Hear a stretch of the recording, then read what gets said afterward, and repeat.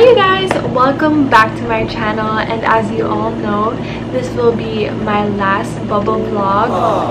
But yes, before we start, I just want to take this opportunity and take this time to really thank you guys for all your support, for the team, for me, for my vlogs, and I really appreciate everyone who would be so updated with my vlogs, who would frequently ask, oh, when's your next vlog at UKM? It just shows how much you actually think my vlogs are worth your time. Anyway, again, from the bottom of my heart, thank you guys, and let's get to it. Hi, so I just moved in this room.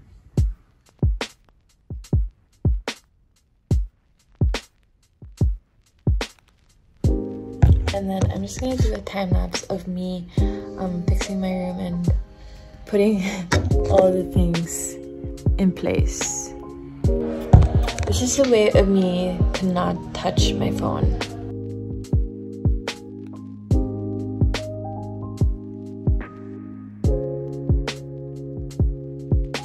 Customers are waiting. 15 minutes po, ma'am. Party in my room.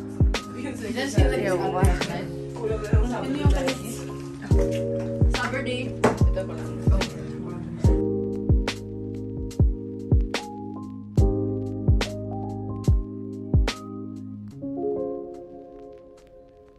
The whole bubble experience was such a new concept. It's like a once-in-a-lifetime experience. Like, who would have thought we'd have this kind of setup?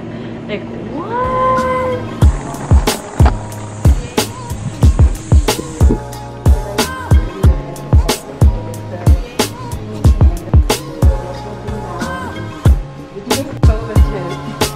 Oh, wow. Wait. We stayed at a hotel. It was super nice, as in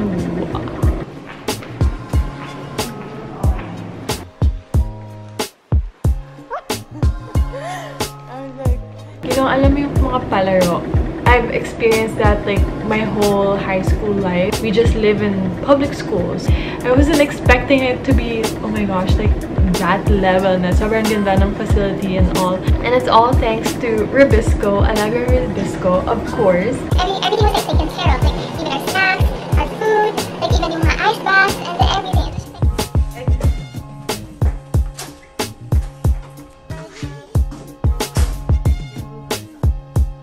Yes, okay. It's like mango, tofu, beef. This is beef. It's really yummy. This is really yummy.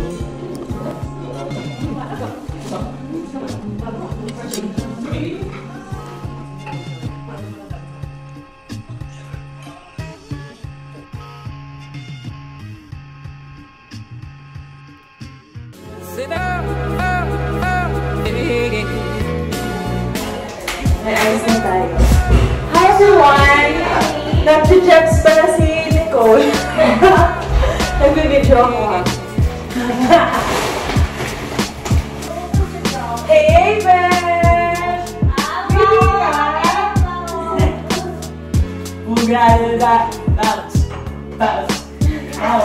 Ano ba yan? Bakit dito? Bakit? Dito ka rin mag-ano?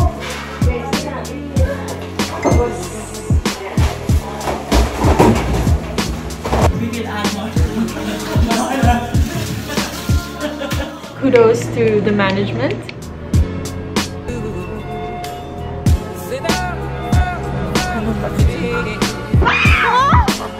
Oh wait! Sa kabila nga.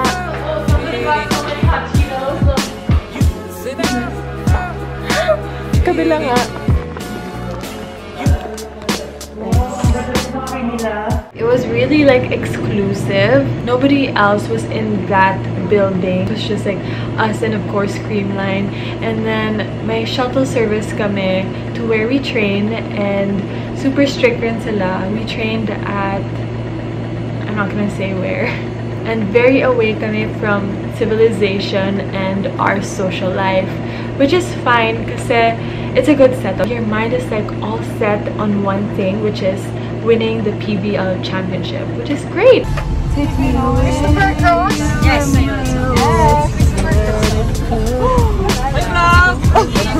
Gusto ko yung mga times na mag-vlog.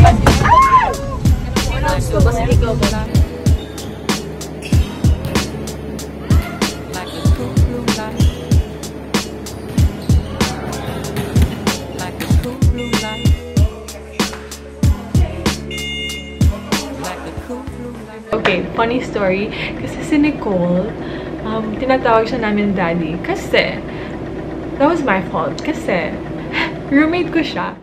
Tara, pakita natin yung bathroom. Ready? Set! Wow! May pa-bathtub! May pa-bathtub! And then, nung first day, tinatawagan niya yung parents niya. And then, parang nini-room tour niya na, oh, eto ma yung bathroom namin. Oh, mag-say hi ka sa parents ko. Ginaganon niya ako. Sabi ko, hi, hi. And then, after that, tapos na yung conversation nila.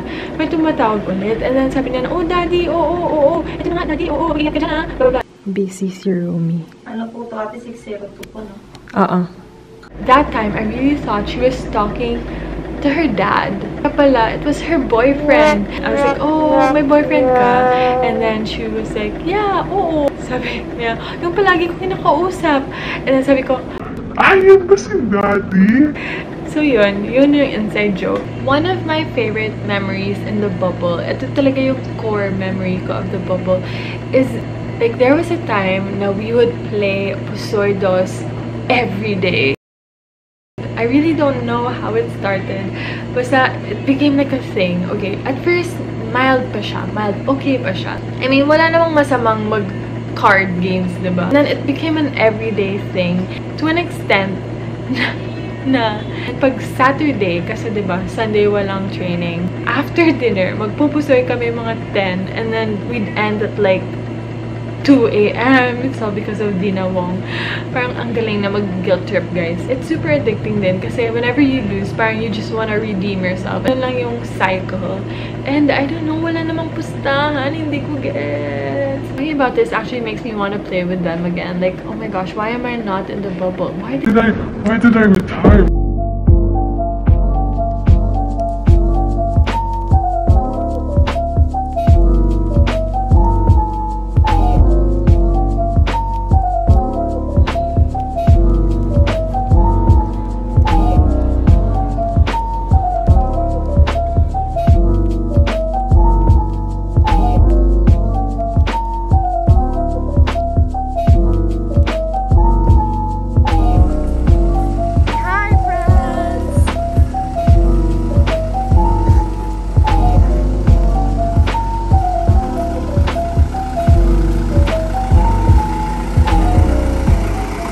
with everything that had happened, yung major takeaway ko is no matter how strong you are, mentally tough you are, you also need to listen to your body.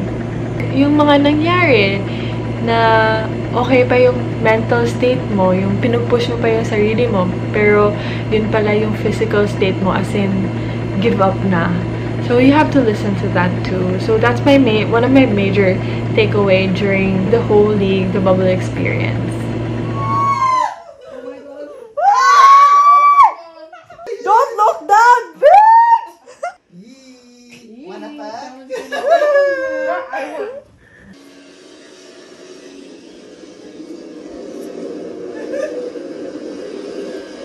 Okay.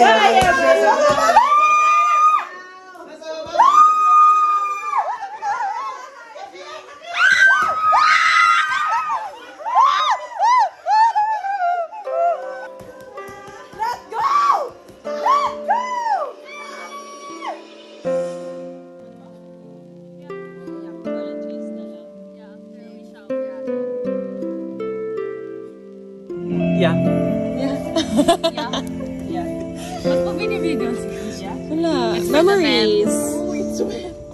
Sa last night natin.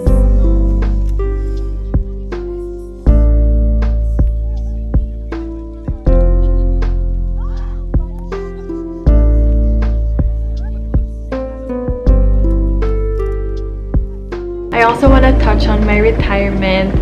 I want to thank you guys. I can't thank you enough kasi I wouldn't be the person I am today without the volleyball community. I have decided to close that chapter of my life and move on to my next. In my heart, I feel na I've achieved my goal or I've fulfilled my purpose. I just felt na I needed to move on. I need to be where I can like grow further. I'm moving on to the next chapter of my life, and I hope you guys would still support me. You can never take volleyball out of me. It's still part of my life. I'm still a volleyball player at heart. I will cherish all the memories and all the achievements that we had together. And yes, that is it for now, and I'll see you guys on my next vlog. Bye!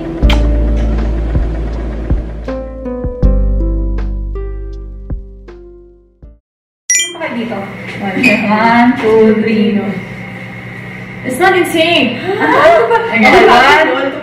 No, just like this. Front, then side. Okay. 1, 2, 3, go. Front, then side.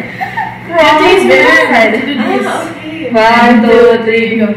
Front, then side. Oh. Front, then side. Front, then side.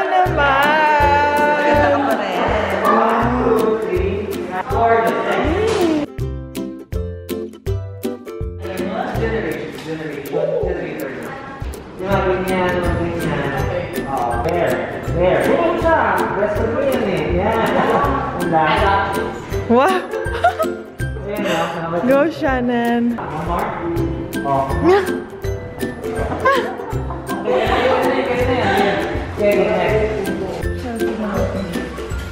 Boys, cause your for postings are there. Yeah. You have notes. Yeah, I do. Welcome to my vlog! Excuse me, coach! Yes, coach. Dalawang makakit. Bye! Okay na. Good night. Ano? Ano ako? Ilabas mo yung mga gamit, di ba? Hindi mo siya mga gamit mo. Oo.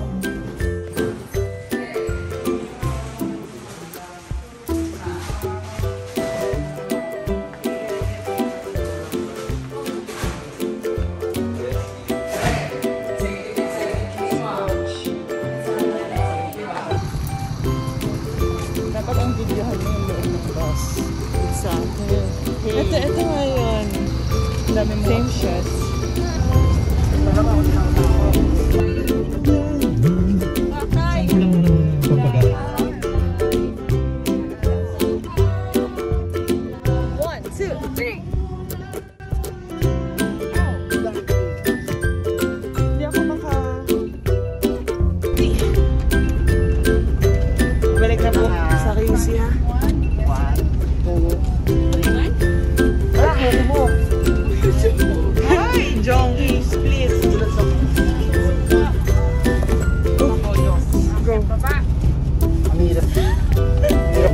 Sa dulo.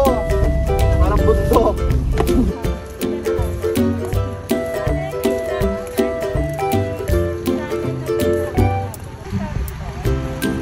Yan o, dahil sa Gatorade talaga yan.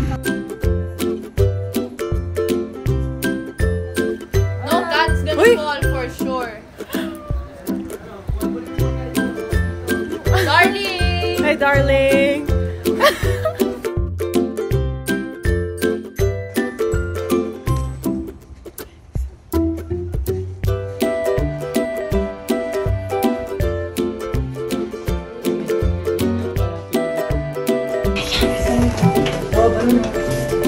Happy birthday to you! Happy birthday to you! Happy birthday!